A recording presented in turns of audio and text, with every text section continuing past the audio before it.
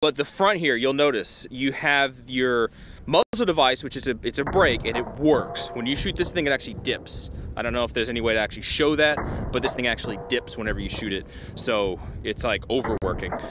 But it's recessed. It's just slightly recessed into the handguard, which means I can't suppress the thing. And I love to suppress everything for whatever reason, and you just can't do that on here. So I'm not sure if this is just a model that they have, or if there are other versions, you know, the barrel sticks out far enough that you can actually put a suppressor on it.